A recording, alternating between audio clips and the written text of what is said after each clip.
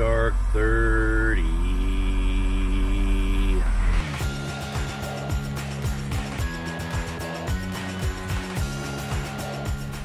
Hey, how you doing?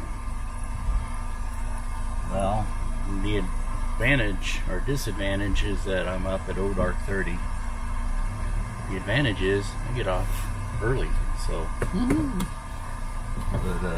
yeah, going to Wick they go. I gotta pay for my toys and other things. We'll see what life brings in the next year. 2019 is gonna be interesting for everyone. I don't know if you think about what's going on in the world, but there's something afoot that's just weird, interesting, and scary all at once, and see how things will play out. Anyways, got your toy.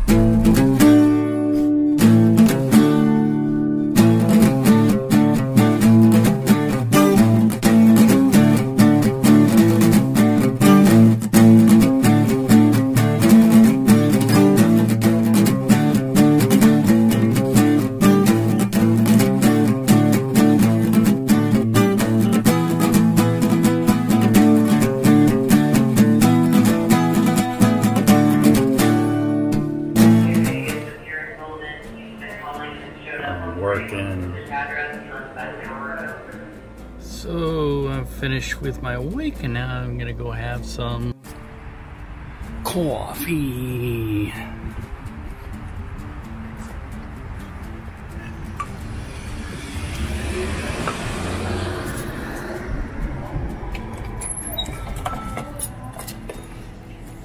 Hey, coffee.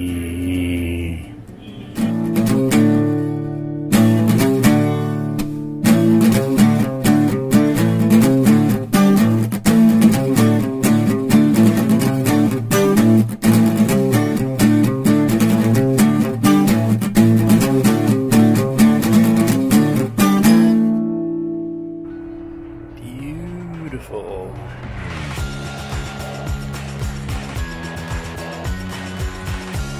The weather has been beautiful lately. Yesterday was gorgeous.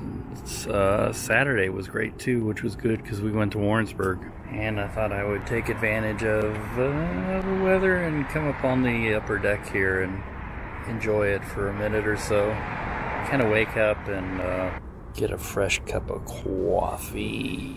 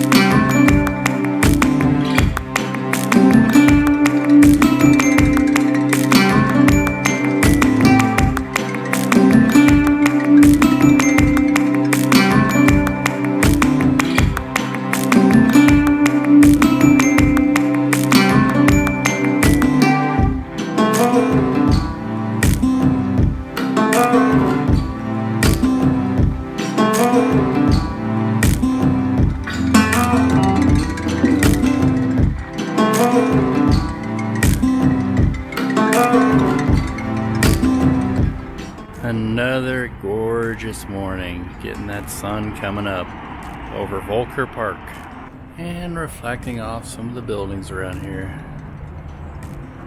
Gorgeous.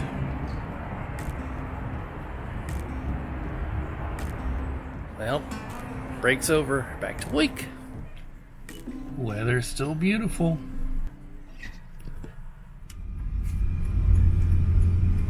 Oh, here I am in Independence. We joke around, we call it meth dependence. That's not so true anymore. I'm in Independence, Missouri. Woohoo! And I'm here helping my sister out, and so that's done, and now I'm heading home. I'm thinking about shopping at home online for some remote people who are on my Christmas list. And the weather's starting to turn. My knee is aching. I guess I gotta get used to that. But the weather's starting to turn. It's gonna get colder, but I don't think it's supposed to do anything precipitory wise. So no ice or snow, I don't think. I don't know. I'm not a weatherman. Anyways, I better get to driving and get home. On the way home, we're cruising US 24, also known as the National Old Trails Road. I spent many years coming up and down this road. I went to high school just beyond Missouri 291, which is where we're going to be heading north from. But, you know, it's got the interesting roadside architecture. It's any of the US routes, pretty much the same as Route 66. Route 66 is more legendary, but I mean, you find a lot of the same stuff on all these roads. Like, I love this Great Western Motel sign here. It's pretty cool.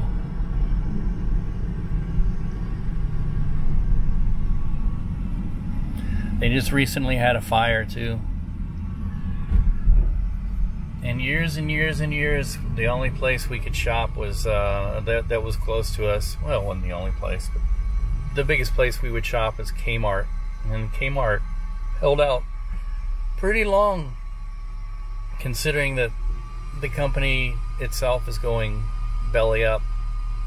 But even this Kmart here shut down. It's one of the last in the area. And there used to be a I believe it was a Perkins on this corner over here by the McDonald's, and I don't know what happened to it, but it's gone. There used to be a Furr's Cafeteria. I actually washed dishes at Furr's Cafeteria for a month, my illustrious food service career, which I wasn't very good at. That's gone too. I think the whole Furr's chain went out of business. The whole cafeteria concept is, there aren't too many places like that anymore. But Furr's, I believe, was owned by Kmart. And there's the Kmart. And now we're off of US 24 and coming up on Missouri 291. And over on the left is Twin Drive-In. And Twin Drive-In has the unique Googie sign. They used to be more common around here. It's an arch, and I believe it was a lot of the same company that did it. And it's a homage to the St. Louis Arch. There's Twin Drive-In. A very classic Googie sign.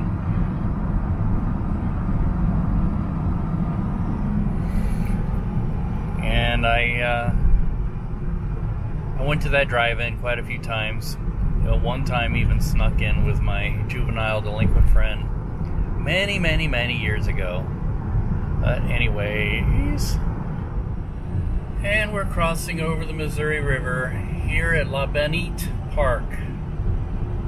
This park over here is where we learn how to drive, but we're on the original span of 291, and I don't know how many years ago they built the new span over on the other side there.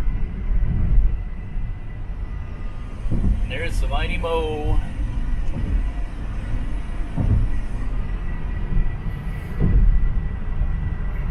Then we'll take 210 back into North Kansas City and home.